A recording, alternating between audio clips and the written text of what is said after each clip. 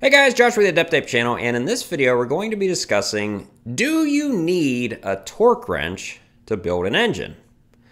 It doesn't have to be an engine, it could be a space station, a refrigerator, but I build engines, so we're going to discuss, do you need a torque wrench to build them? And the answer is no. No, you do not need a torque wrench to build an engine. Lots of equipment, engines, whatever, get assembled all the time without a torque wrench, but the real question is, should you use a torque wrench? Now, the reason I'm making this video is the video where I was reacting to the Pakistani shop building that Nissan diesel engine where they did not use a torque wrench at all, and it made me nervous. Now, I'm not critiquing them. They can do it however they want. Those are experienced guys. They have totally different circumstances than I'm in. But I build engines here in the United States, and would I ever put an engine together without a torque wrench? Absolutely not. I would not. Now, the reason why that is complicated. It's nuanced. So let's get into torque wrenches, bolts, and then we can discuss why you should and when. It doesn't really matter, all right? So there's going to be a lot of facts and physics involved in this discussion, but before that, this is my opinion. This is not a fact, what I'm going to say as far as when you should or shouldn't. Obviously, I always follow your manufacturer's recommendation, but this is my opinion. So why don't you say what your opinion is in the comment section? No one has the same opinion on this topic, so it's going to be a little different. Here's mine. Torquing bolts. We're talking about bolts here, really. And bolts hold just about everything together, whether it's a space station, an airplane, an engine, transmission, whatever. Of course, there are snap rings and adhesives and all sorts of other stuff, but predominantly we use fasteners, and the predominant fastener is a bolt. Now, a bolt doesn't really have many parts. It's actually just one part, but there are parts to a bolt. There's the head, the shank, and then the threads. And then bolts, of course, there's different pitches, as they call them. There's metric and standard, and this would be a fine thread bolt. There's coarse thread, and all of that determines what you should be torquing them to. So why do I think you need a torque wrench when assembling an engine?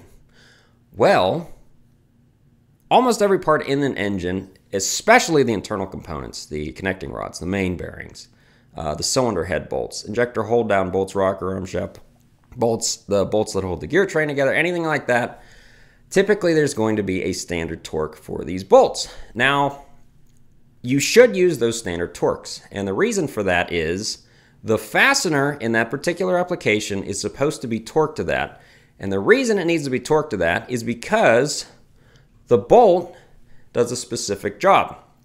Now, bolts, when you torque them, actually stretch. They'll stretch slightly, and it depends on the grade of the bolt, how much you torque them to, fine thread, coarse thread, all that. Assuming you're using the correct bolt, when they stretch, you don't want them to stretch too little, or else you will not be applying the same clamping force as torquing them to the proper torque. Now, if you over tighten them? Well, then you're stretching them too much. They can actually fail or fatigue. Now, they might not fail initially. It might take several heat cycles, or maybe they'll fail the next time that component gets removed and reinstalled. So it is important that you're torquing a fastener, especially internal engine components, because you don't want the bolts to be under or over torqued. And it also gives it uniformity. If you're doing a cylinder head, you may have 30 head bolts. You want them to all be even to apply the correct and even clamping force in sequence to hold the head gasket on. Or I should say, keep it from failing, because the head gasket, especially the fire rings in a head gasket, are exposed to the combustion gas pressures of the cylinder itself. So you don't want half the head bolts at 100 foot-pounds and the other half at 200 foot-pounds. It's going to have uneven clamping force at that point. So that's why you should torque bolts, especially internal engine bolts, when installing them. Now, are there any problems with just torquing the bolt and thinking it's good? Well, of course there are. If the threads are damaged on the bolt, or in the bore that the bolt is going into, or if there's dirt in there, or if the threads are supposed to be lubricated and they're not lubricated when you install it. There's about 50 different reasons why when you install the bolt, it doesn't actually stretch the appropriate amount and retain the correct clamping force. And you may torque it, but just because it's torqued does not mean it's applying the correct clamping force. All of the other factors that I just discussed, the problems, will determine whether the bolt is over or under torqued. A torque wrench is very simple. This is probably the simplest type of torque wrench. This just has a beam and it tells you what's applied. It's not super accurate, but it's better than nothing. So when you torque a bolt, you're applying a specific torque to the head of the bolt, which is a turning force. That does not mean that the bolt is stretched the appropriate length though. Some bolts actually you measure the stretch on them, some connecting rod bolts. It's quite rare though in the diesel field to do that. And remember, you're not determining the stretch when you torque it. You're determining the amount of torque applied to the head of the bolt. If there isn't a torque listed, you need to understand what the standard torque for the fastener is. And that is determined by the base material. It can be aluminum, it can be steel, cast iron, whatever. Also the bolt material. That will determine what torque that bolt needs to be torqued to, because a grade 8 bolt is stronger than, let's say, a grade 3 bolt. So it's very important you understand that the correct torque is applied given the material you're working with and the bolts you're working with. Now, a lot of the comments I got were, hey, these guys have been building engines forever and they know what it needs to be torqued to. They don't need a torque wrench. Okay, well, personal example here. So, been building engines for 16 years now approximately, and do I still use a torque wrench? Yes, I do. A 3/8 bolt torques to about 37 foot-pounds, give or take 3 foot-pounds. Do I still torque them? Let's say an injector hold-on bolt. That's typically a 3/8 bolt. Yes, I always torque them. Don't I know what it feels like? Yes, I do, because I've torqued lots of them with a torque wrench, but I'd like to know that what I apply is exactly what that is. I could probably tighten them and get it pretty close to 37 foot-pounds or 40 or whatever the specification is for that bolt, but I like to know what I torque is torqued, okay?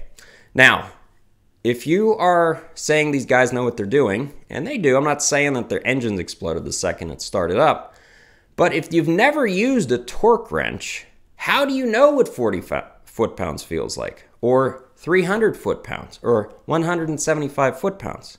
If you've always just tightened a bolt, you don't know what it feels like. You need that repetition of what a properly torqued bolt setting is to be able to say, hey, that's approximately 40 or 175.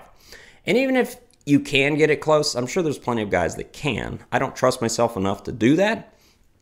But if you can, I would still say it's a good idea to use a torque wrench. My opinion, of course. So basically, my quick rule of thumb for what I do personally is pretty much every bolt inside of the engine, internal engine bolts, gets torqued and torqued to the proper spec that I can find. If it doesn't list one, then it goes with standard torque. External bolts, a lot of them get torqued as well, like the exhaust manifold, or let's say bolts that hold on something that's hard to get to, like an oil cooler or something like that. I'll torque them if I can. If it's a bracket that holds on a zip tie, it's probably not going to get torqued. It's probably just going to get zipped in with my little 1/4 inch impact and then hand tightened. And that's one thing I've done less and less over time, is relied on air or electric tools to do final tightening procedures. Even if I'm not going to torque a bolt, I'll usually under tighten it with an electric impact and then just hand tighten it to the end. I don't trust my tools as much, even though they will put out a standard torque, and you can usually tell if the battery's low or you're low air pressure or something like that. But that's what I do personally. So that's pretty much my opinion on the subject. Why don't you guys tell me in the comment section what you think about bolts and whether they should be torqued or not. All right, thanks for watching.